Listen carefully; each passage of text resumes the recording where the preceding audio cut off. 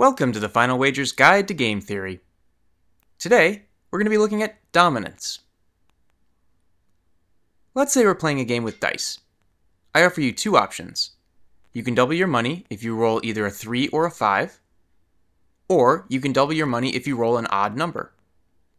Which will you pick? Of course you'll pick doubling your money with an odd number. 3 and 5 are both odd numbers, so you'll win either way. But with this latter option, you'll also win with a 1, making it the better choice. Anytime you'll always pick one option over another, the preferable choice is said to be the dominant choice. The worst choice is said to be dominated. Let's return to our favorite wagering example, where the leader has 20,000 and the trailer has 14,000. We calculated that each player has two ranges of wagers from which he can choose. Here's the question. Why wouldn't a player choose something outside of these ranges? We modeled the outcomes of our ranges in a payoff matrix. Now, let's add a column to compare what happens if the trailer picks something outside of these ranges, say 5,000.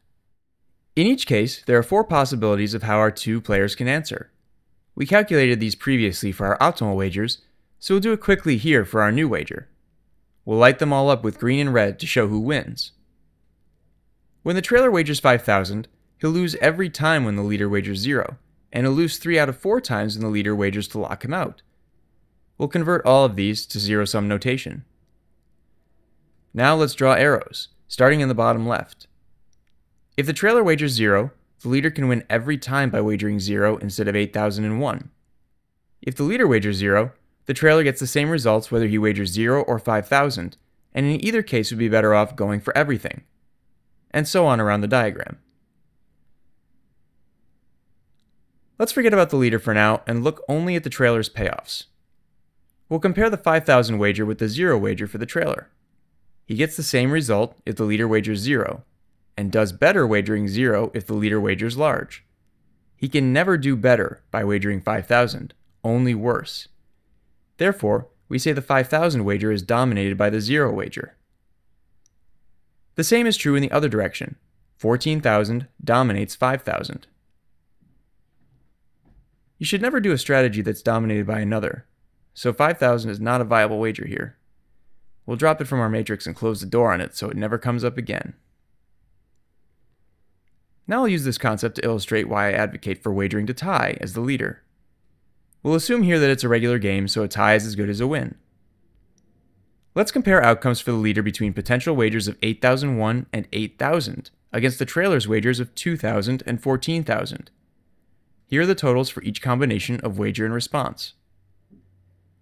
We see there are two circumstances in which the two players will tie. But remember, a tie is as good as a win, so we'll color those green since we're looking at the leader's perspective. Let's turn each box into a percentage probability that the leader will win his money and return the next day.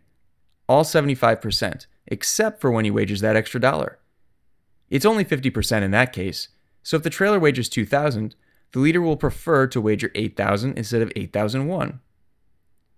Since he has the same probability of returning either way if the trailer wagers 14,000, we see that he can never do better by wagering 8,001, only worse. Therefore, 8,001 is dominated by 8,000. Let's look at it another way.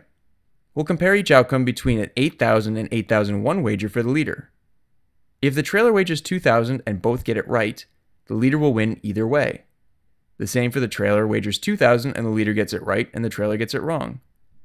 Everything's the same until we compare outcomes when the trailer wagers 2,000 and both get it wrong. In that case, the leader will tie with an 8,000 wager and lose with the extra dollar. This is why it's better to wager for the tie. Some players will argue that offering the tie is a bad idea because you don't want to bring back a player who has experience on the buzzer. Of course, you need to be in that next game in order for it to matter. Note that once we throw in the ability to tie, Jeopardy is no longer a zero-sum game. Since the combined probability of a payoff is above 100% between our two players, we've lost our zero-sum game. But that's fine, because grudge matches can be fun. Thanks for watching, and we'll see you next time on The Final Wager.